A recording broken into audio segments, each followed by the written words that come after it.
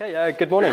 We're here from the University of Cambridge, and this is a little project which we worked on recently, based on Stanford's password hash. So I'm just going to explain a little bit about what Stanford password hash is and why we took a look at it. So it's actually based in a 2005 Usenix paper. The main goal of password hash is to, one of the things they're trying to mitigate actually is the impact of phishing attacks. Say you click on a cross-site scripting link, you end up getting taken to an evil website. You enter your password, which is the same password which you reuse across a whole lot of sites. That evil actor obtains your password, and they can use that on all the other sites which you use. The goal of password hash is to try to guarantee that you don't use the same password on every site, and it does this by mangling your password using the site domain in a clever way, with the goal of ensuring that the target site never actually learns your master password. And this is the original paper.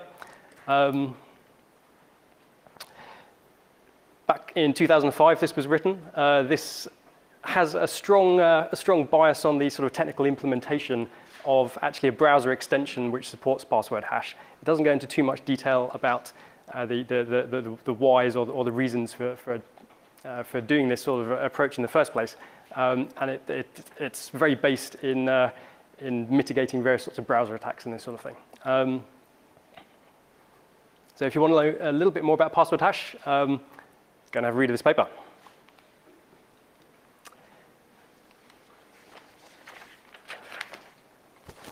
So when we didn't realize there was only one microphone, so there's going to be a bit of dancing involved, I'm afraid, I suspect, as we go through. So password hash is not the only example of a client-side hashing mechanism, and it's been developed into various other examples as well. So for example, PassPet was a SOUPS paper in 2006. Password hash plus, which is a development of password hash, which was a 2011 paper. And Randphrase, which we were contacted about after we'd submitted our paper for the conference for Passwords 2016, is actually a similar sort of tool that's being developed by a guy called Ronnie Linsgaard at the University of Copenhagen, that's also trying to use client-side password hashing to improve people's passwords. So it's not an idea that's going away. It's an idea that is in current use. And the actual password hash implementations, there's a website, the Stanford University website has an implementation on that you saw on the first slide. There's also Android versions. So this is a version, the picture is a version that's made by Philip Wolf. It's an Android version. It was last updated February last year. And the Firefox plugin was updated this year in April thereabouts. So it's an actively developed mechanism for supporting passwords.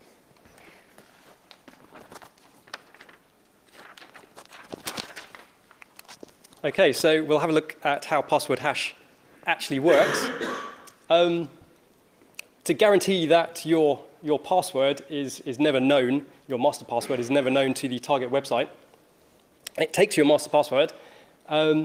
It takes the site URL, and optionally it takes a user-specified salt.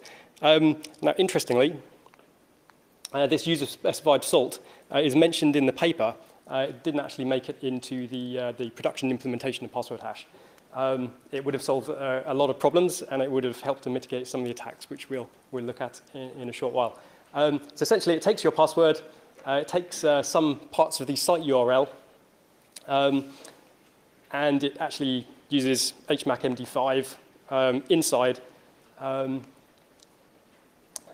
For example, if you take this password, correct horse battery staple, which I'm sure you're all familiar with, and you're trying to log into linkedin.com, what it will do in its default configuration, and this is actually changeable by the user.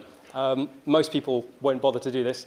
It'll take the top 2 domains and use those as a salt, essentially to guarantee that you've got a unique password for this site.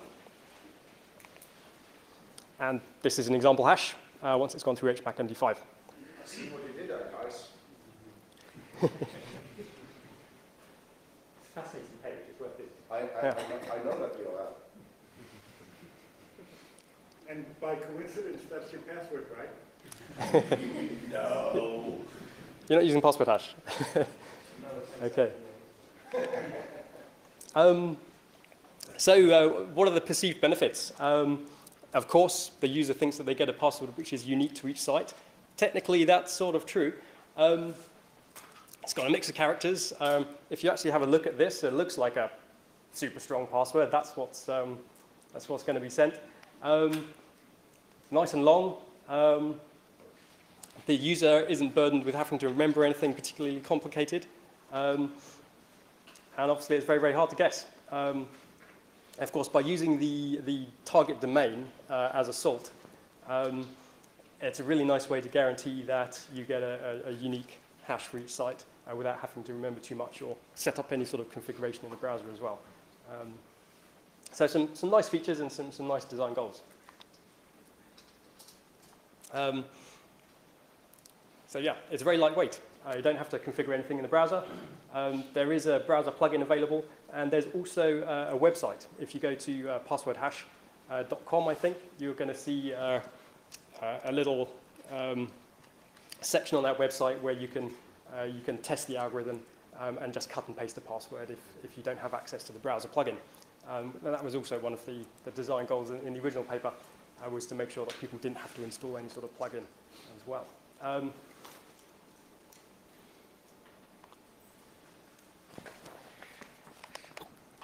Can I take this? Thank you.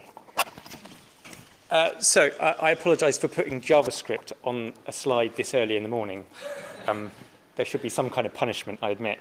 But I'm just going to go through it briefly because it's actually quite, I think it's actually quite useful to understand exactly what password hash is doing in the background.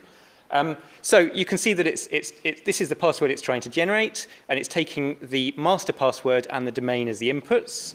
And that goes through to this function here. And what essentially is the main part of it is that it takes a base 64 HMAC MD5 of the two together. So that's essentially the data that it's working with. And those passwords that we've seen on previous slides are essentially base 64 HMAC MD5 hashes.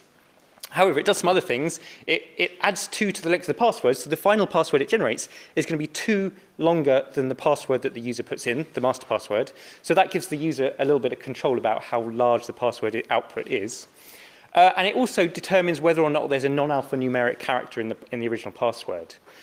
And it puts that through to this constraint function, which initially takes 4 off the length, because what it's going to do is put 4 characters back on the length in order to satisfy some criteria in order to get through password filters.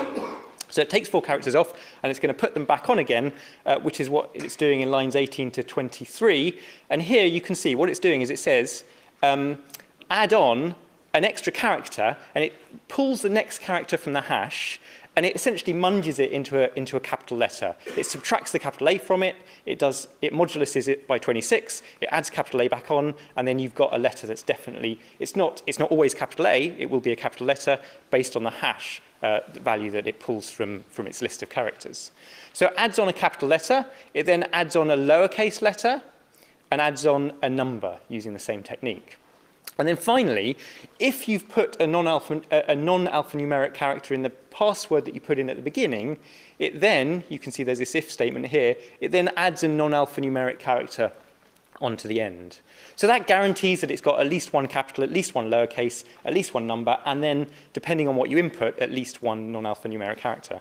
And then finally, it rotates it by pulling another letter from its stash and rotating it by that amount, and that essentially means that that non-alphanumeric character gets rotated around to somewhere else in the password.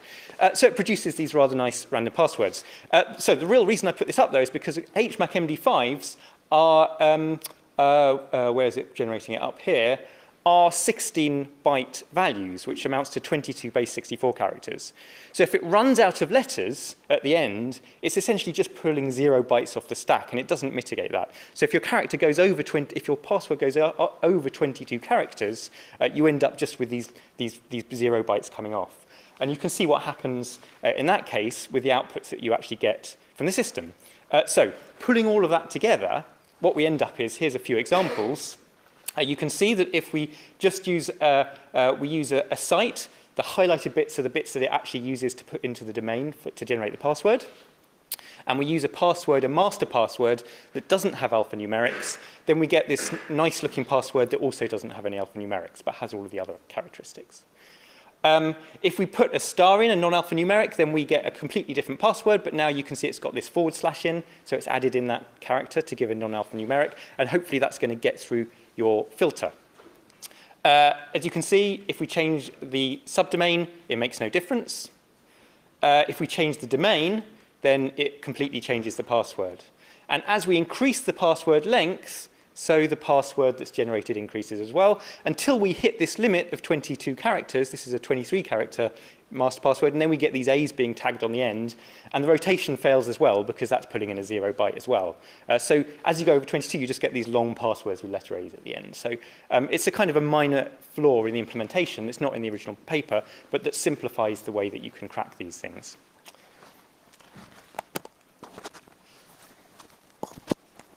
Whilst we're on this page, actually, I just want to point something else out, which I mentioned earlier. In the default configuration, it's only using the top-level domain and the domain underneath it. That is configurable. If you want to start hacking around with it, you could use 3 domains, 4 domains. But in its default implementation, it's only using these 2 domains. A lot of people don't realize this, and certainly if you're just using the password hash website to generate hashes, that's a problem. For example, if you need to log into lots of websites under .gov.uk, maybe you've got 1,000 accounts at local councils all over the country, you'll find that all your hashes are the same if you're using the same master password, because they all come under this umbrella of gov.uk. So certainly in those sorts of situations, if you're operating under a big umbrella domain, you're going to want to make sure that you modify those default settings so that you use more and more subdomains. So what's the problem? There was an excellent talk yesterday looking at how these things happen in the wild. Excellent survey there. Have I been pwned? 1.3 billion compromised accounts. I think some of those have been released recently, so you can use that data in your own research. 46 significant database dumps per day. Obviously, it's a huge problem. Password compromise is an enormous problem. And password reuse just compounds that. Huge problem. We're all very familiar with the background here. Thank you. So we were interested to know whether or not you have all of these leaks, all of the passwords are hashed, and then you get this great software like Hashcat or John the Ripper that is designed to rip through those passwords and recover the passwords from the hashes. And we were interested to know whether that was possible with password hash as well, because these passwords that it are generating, they look really great. They seem like they're going to pass through the filters. They look like they've got high entropy. They look like really good passwords. But in practice, are they actually secure against some of the attacks that happen? This is obviously background.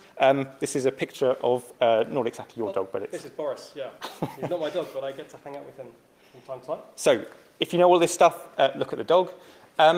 So the idea is that in the background, in the databases, they'll be hashing these passwords, hopefully using a salt. They'll put the password in, and this is the value that will be stored. So oops, sorry, clicking the wrong button. So the value that's stored will be the salt along with a hash of the password and the salt. And the idea is that with password hash, of course, you're not storing the password here, you're storing some variant of the password, and we want to know whether that can be recovered as well. Is this me? This is me. Okay, so the purpose of adding in the salt is that it prevents you using rainbow tables or lists of pre-existing hashes. If you want to reverse the hashes, you have to go through all of the possibilities. You have to do brute force, and we saw that yesterday as well in David's talk about how that can be achieved very well with password cracking or recovery tools. And nowadays, because salting is used, rainbow tables aren't as effective. And so what the implementers, some of whom are in the room today, do is they use massive parallelization to improve the speed at which these things can be hashed, like, for example, using GPUs, which have lots of cores to be used. And the GPUs aren't necessarily fast themselves, but because they have this massive parallelization and because the nature of password hashing is it can benefit from that, you can get very good results from them. So we looked at using Hashcat to break the password hashes. And one of the reasons we looked like that is because it's incredibly fast. It's an incredibly good implementation. There was a paper by Roddick and Yan recently published at Usenik that looked at the way password hash works. And they produced results where they were using a Radeon HD6870, which has just over 1,000 stream processors running at about 900 megahertz. And they were getting 1.4 gigahashes per second for SHA-1 hashing. That's unsalted SHA-1 hashing. So that's pretty fast. Jeremy Gosney of Sagita of the Hashcat team, he allows you to buy these incredible machines, which I suspect a lot of you are already familiar with. If you want to put down $20,000, you can buy an 8 graphics card, GTX Titan machine, which will churn through 48 gigahashes per second. That is an incredible quantity. So I put these up partly because these numbers absolutely astonish me. So that'll get through a 12-character SHA-1 password. It'll try every single possibility of the 12 characters in just under 12 hours. So it feels like you're not very safe, even with a 12-character password. So we wanted to use this to try and see if we could break these password hash passwords. Okay, clearly, with certainly with a password hash password submitted to a website, scanning the entire password space is a big problem. Classically, we can use various kinds of attack. I'm sure if you played around with Hashcat or any other sort of password cracking / recovery / auditing tool, then you'll be familiar with some of these types of approach. Unfortunately, the password hash passwords aren't really susceptible to these attacks. There's a really nice jumble of characters in there. There aren't obvious clear patterns which we can attack. And actually, the space is quite huge. So we have to try something a little bit more sneaky.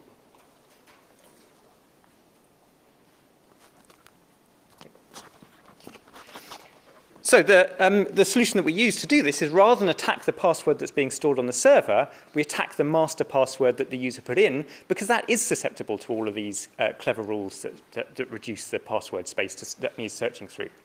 So the normal way that something like password hash would work is that it would look at the leaked hash that was taken from the leaked database. It would choose its password based on its rules. It would hash it using the hash that we saw earlier, adding in the salt from the leaked file as well, if there is one, and then compare the two results to see whether or not they match. If they match, then it's recovered the password. So we introduced the password hash step into that process. So rather than just hashing the password based on the leak, we also perform the base 64HD MD5 HMAC as well as part of the step. So we take the password that comes out of the rules, we hash it using this MD5 HMAC and apply essentially that JavaScript code to it, and then pass that into the hash that is used on the website. And if the comparison then works, then we have a match for the master password. So obviously this adds in additional steps into the process, so we're interested to know whether that had a bigger impact on performance. One of the problems is that Hashcat does a lot of really interesting optimizations in order to make this process faster. So for example, if only the first 4 bytes of the password are changing, then you can use a meet in the middle attack with something like MD5, and this is implemented in the current version of Hashcat. So if you're going through passwords in an order that you know, you can arrange it so that only the first 4 characters are changing and the last part of the password is staying the same. So this is one 32-bit word that's changing. And in MD5, that 32-bit word isn't actually used in the last 15 cycles of the calculation. So you can reverse those cycles back up from using the other values, which are staying the same. And then when you calculate from the top down again, you stop before you get to, at the end where the two meet. And if the two are different, then you know that your password isn't going to fulfill the final hash. And so you can stop the process there. And you can keep these last 15 steps of the calculation the same for every 4 characters change that you use, as long as the rest stay the same.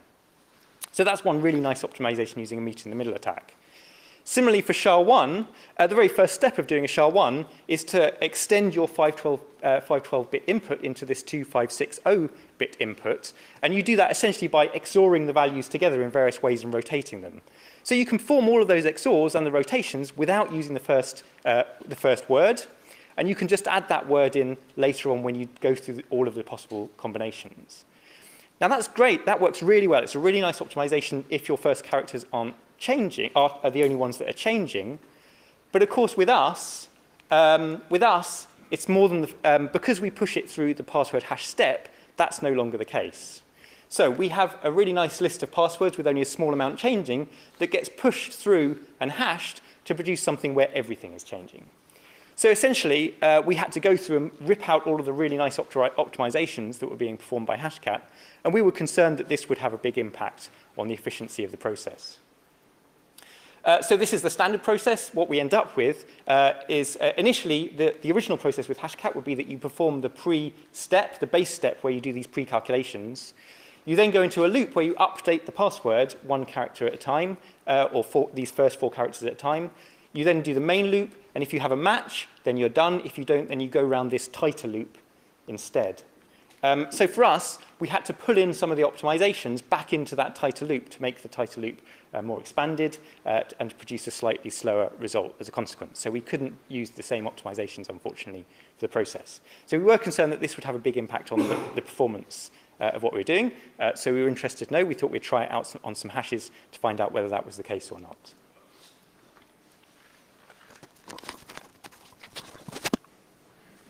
Okay, so we tried to target some of the big breaches in recent history within the last sort of 5-6 years.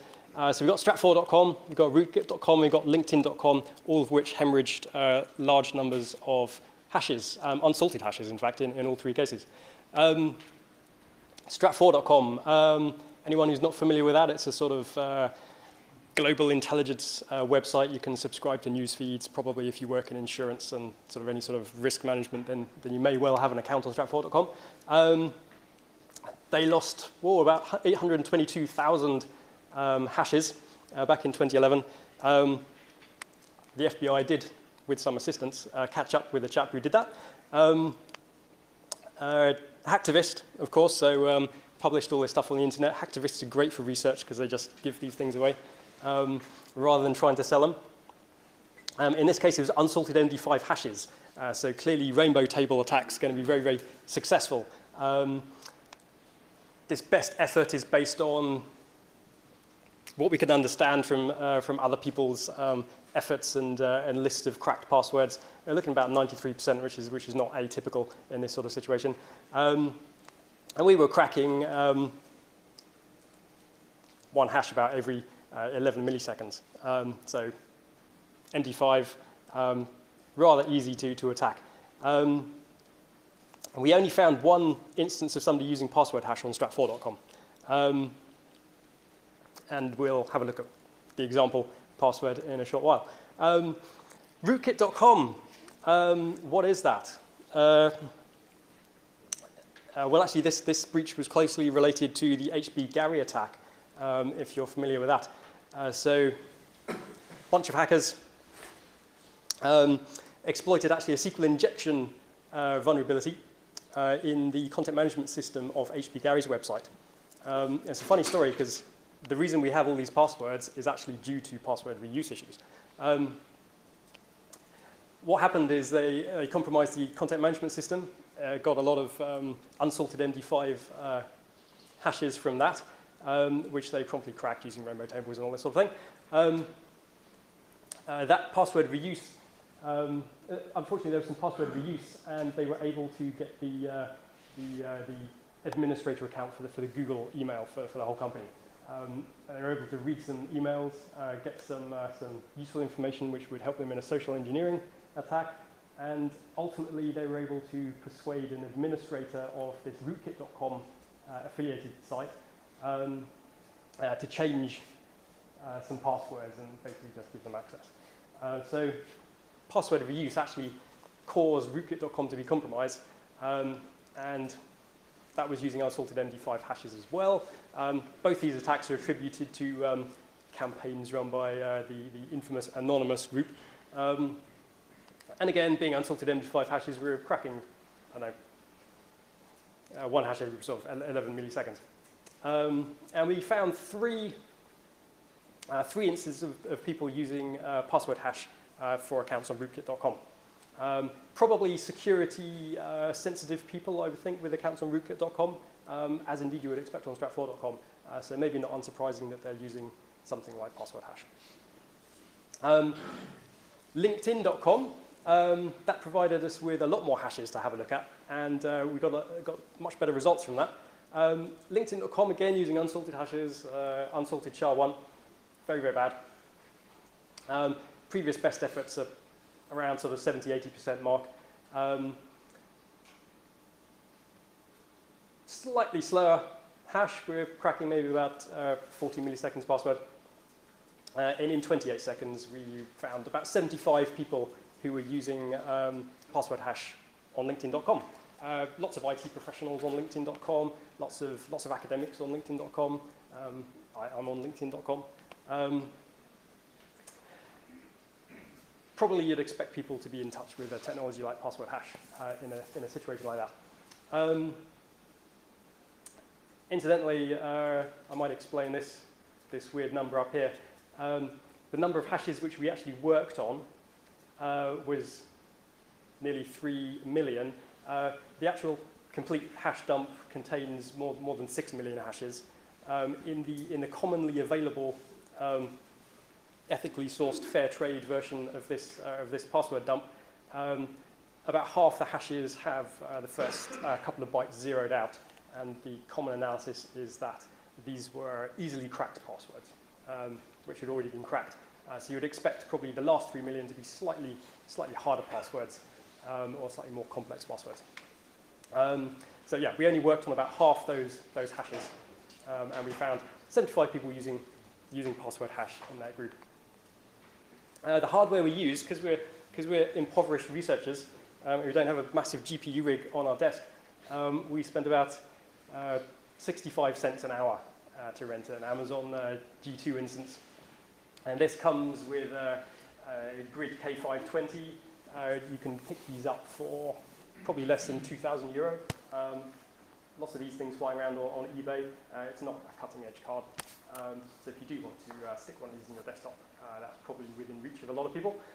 Or you can just go on Amazon and rent one very, very cheaply. No point probably in spending huge amounts of money building a GPU rig unless you're going to do this all day long. 65 cents an hour is quite reasonable if you just want to do this sort of thing occasionally.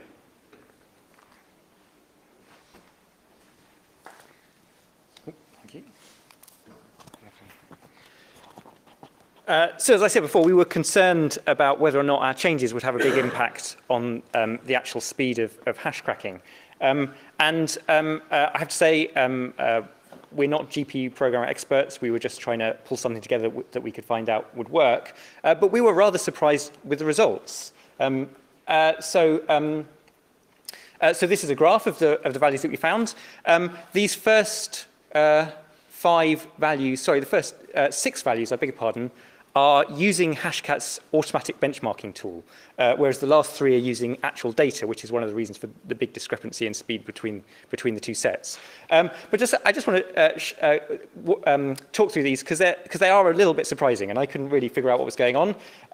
So for MD5, the values that we were getting were around about, what is this? This is about 2,000 megahertz per second of hashes, so 2316 megahertz per second for plain MD5. When we added in the password hash process, so this extra step that's doing an additional MD5 HMAC, we found that the speed actually increased. So we weren't really expecting that, to about 2,400 megahertz. So that seemed a little bit odd to us. And we tried the same thing with SHA-1 as well. And as you can see in the numbers here, for SHA-1, it was 616 megahertz without our additional code and with the optimizations removed, optimizations included, I beg your pardon. When we removed the optimizations and added in this extra step, the speed actually increased to 645 megahertz, mega hashes per second. So that was a little bit surprising. We weren't really sure what was going on. So then I thought it seems a little bit odd. Let's add it into the HMAC MD5 one, and that way it's essentially doing double the work. The password hash step is doing an HMAC MD5, and then the hashing that's assumed at the database end is also an HMAC MD5. And then we got results which seemed a little bit more expected. So you can see here, there's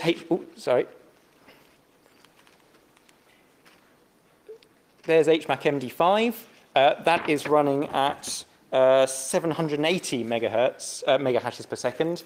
When we add in the password hash step, it goes down by a factor of 10. So that's a really big shift in the speed. So we couldn't really figure this out. But luckily, being at Passwords, we were able to talk to Jan Stobe yesterday, who is the main developer of Hashcat. And he explained to us a little bit about how the optimization works. Apparently, this is not exceptional behavior. This is perhaps what you might expect to see. So the compiler, the OpenCL compiler that compiles the GPU code for the graphics card, is doing some really aggressive optimizations. And essentially, the speed is very much dependent on the registers that are on your graphics card. If you run out of registers, then the optimizations will start using the shared memory, and the speed will go down massively.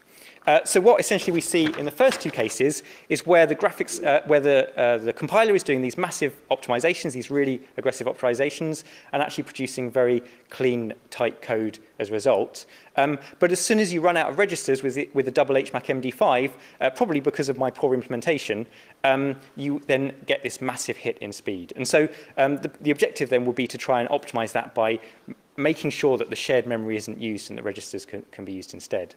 So we were very surprised with the results, but apparently this is normal. Graham's already talked about the speed of the actual practical case. So with Strat4, Rootkit, and LinkedIn, you can see we were getting around about 40 million hashes per second going through. It's a big difference because it's using real data, but it's still actually very fast and producing very good results, we felt.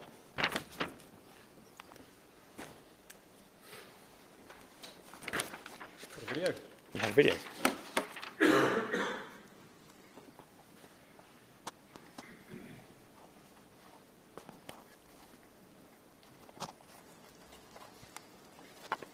This is just a video of the Amazon EC2 instance chomping on some LinkedIn hashes. This is just a straight attack. Nothing too fancy, and we're using the RockU list, obviously. And we're using the best 64 rule set, because that's quite handy. So no magic here. We did do some other things, some toggle case attacks, that sort of thing. Didn't come up with a huge number of extra results. If you want to have a go yourself, and you want to try some more laborious attacks, then you may well find a lot more password hash passwords in the LinkedIn dump. But we didn't do any super magic. Mostly we were relying on the best 64 rule set and some rather simple approaches. Oh, sorry.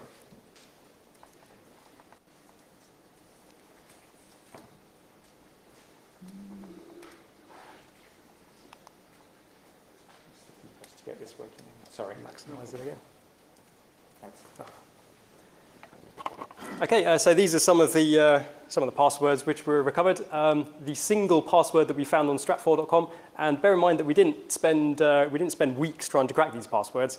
We spent a couple of hours trying to crack these passwords using very simple techniques and some of the built-in rule sets which ship with Hashcat.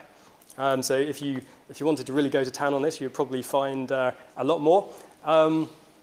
Frog dog, does that seem like a good password? Not really. Apparently it's the name of a slang name of a breed of dog. I think it's something from the Star Wars universe as well. Maybe this person was a Star Wars fan, who knows. Obvious to most people in this room, I would hope. Really, really bad password. Clearly it's a dictionary word. Rootkit.com, maybe you'd expect people to be using slightly better passwords. But clearly not. Have no idea what this is. It's a prime number, fairly random. Erpland is the name of a rock band's album, so it's clearly a music fan. If we look at some of the LinkedIn hashes, we have all the usual suspects. We've got this keyboard walk here, 1938, apparently the first year that the Superman comic was printed. You can see one of the rules, one of the first rules in that best 64 set capitalizes the first letter of this word, which was helpful. Fruitcake with some litification and the capitalized first letter. Again, it's not rocket science to crack that sort of password, but probably to the untrained eye, it looks like a strong password. Midaprac01. That's a common phrase, carpe diem, spelt backwards with a number on the end. This is probably somebody's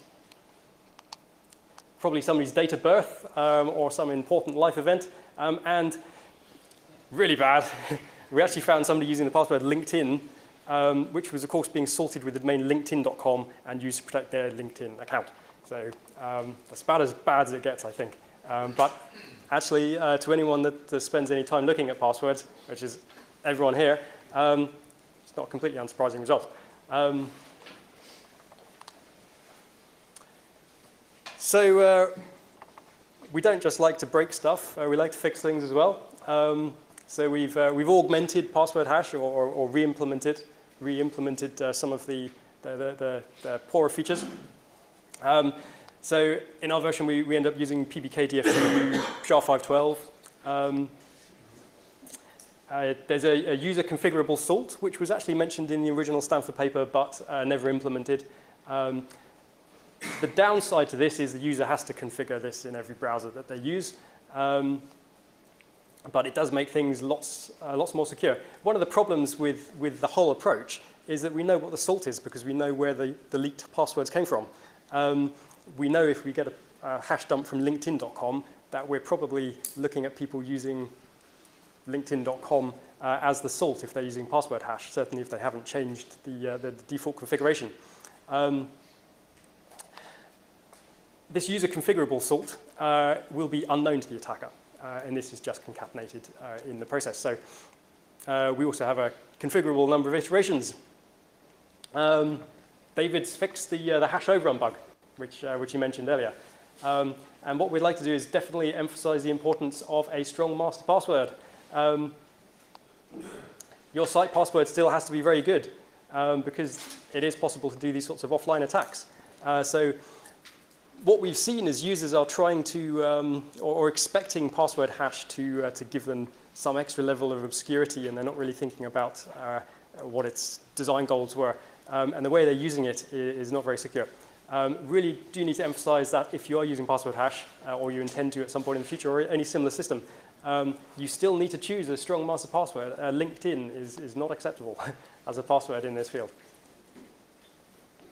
I wanted to add something to that as well, because something that the reviewers pointed out, which I thought was a very good point, which is that, of course, password hash also allows you to get around the filtering of a website. So LinkedIn would never be accepted as a password on a website normally. It doesn't have the right combinations. But by putting it through password hash, it essentially fools the site into thinking it's a stronger password than it is. So there are very serious dangers with this. I guess, so I think that concludes. But just to add, our experience with Hashcat was excellent. We wanted to just say how impressed we were with the code and how fast it achieved its results. And we were quite surprised, actually, that we found people using password hash on these dumps. We thought we would end up with 0 results, but in practice, there were quite a surprising number of people that were using the technique. OK, thank you.